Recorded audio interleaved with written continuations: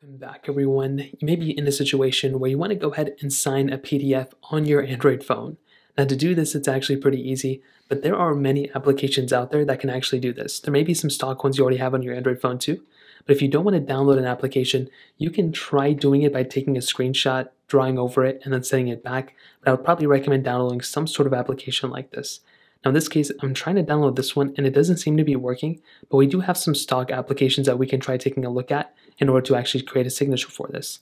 So in this case, I've already downloaded a few different PDFs that we can go and try.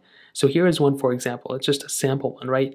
So when I click on it, I have a few different options. I can go and open it up in Samsung PDF, Samsung Notes, Office, and OneDrive. I did try Google Drive, I wasn't able to edit it. But in this case, if we try dragging and dropping it into Office, let's see what happens. It may tell us to go ahead and sign in or something. I'm not even 100% too sure. So in this case, I actually just went ahead and opened it up into Samsung's PDFs, the stock one they have. But again, if you're using a Pixel, you can download any of those other applications, and you should be able to come into a similar little area that shows the PDF here. Now, what you want to do is you want to find the editing toggle. So here, it doesn't look like the editing toggle is there, but we do see a pencil right there, so we can click on that, and we'll come straight into here.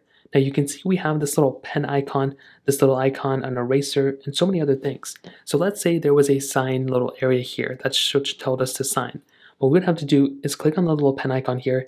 We can go ahead and specify exactly what type of criteria we want the signature thing to look like. So if this looks good, all we have to do is go ahead and find that line and go ahead and make that signature right there.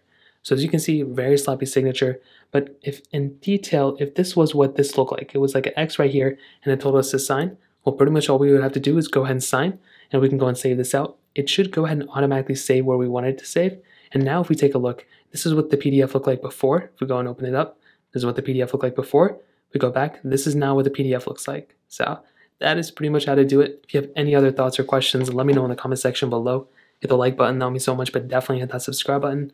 More importantly than everything else, I love every single one of you guys. Hopefully I'll catch you guys in the next video. Peace out, till then.